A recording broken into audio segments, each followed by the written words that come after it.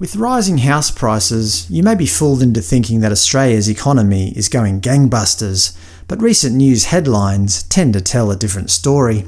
2 weeks until insolvency rule change could lead to economic disaster. 2 weeks until Australia goes broke. China has formally banned Australian coal in a huge escalation of the trade war.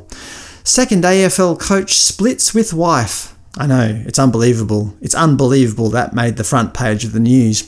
Putting that aside, is Australia's economy in for a world of hurt?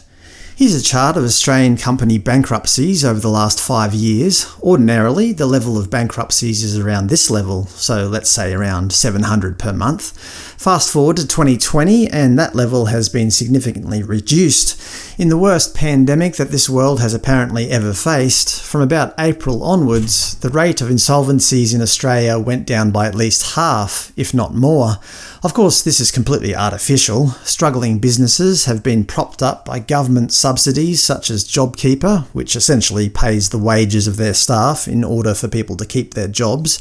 In other words, to mask the actual unemployment rate.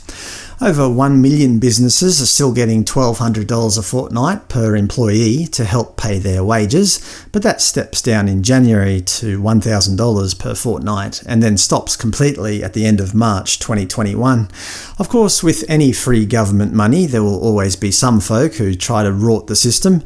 Case in point, business executives. Enormous wastage, audit looms for executive bonuses paid by firms on JobKeeper. Apparently, about 2 in 5 companies who received government subsidies went on to pay executive bonuses worth a total of $24 million.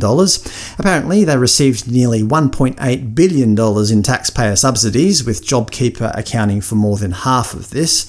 As Macro Business so eloquently put it, JobKeeper, a stimulus for executive bonuses. Ah, nothing like pandemic rorting at the top end of town. Back to Australian company bankruptcies. For most of 2020, company directors have not been personally liable if their business continues to operate while insolvent. That's saved a heck of a lot of companies. But from January 1st, 2021, the rules revert and company directors could again be legally responsible.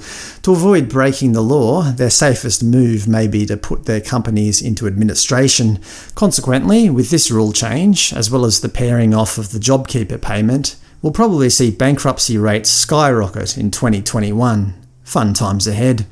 Of course, there's the ongoing unresolved trade tensions between China and Australia. Australia's Prime Minister isn't too happy. Scott Morrison lashes China over reported ban on Australian coal imports. Prime Minister says if the Chinese state media reports are correct, the ban would be a breach of WTO rules. Unfortunately, the Chinese leadership just don't care. China accuses Australia of playing the victim and politicising trade, says coal ban is a responsible act. China has defended its alleged ban on Australian coal as both legal and good for Chinese consumers and companies, accusing Australia of playing the victim as the fraught relationship continues to deteriorate.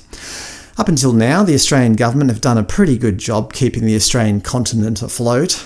High house prices. Brisbane house prices hit record high. A relatively low unemployment rate of 7%, considering the economic carnage that we've seen. But I think we all know that this has been kept artificially low thanks to JobKeeper, which is set to end in March. Struggling businesses staying afloat due to massive stimulus. International border closures push Australian businesses to the brink of collapse. Yes, many businesses have been kept buoyant despite the world economy tumbling down around us. But how long can all of this buoyancy last? Have we dodged the big crash? Or just delayed it?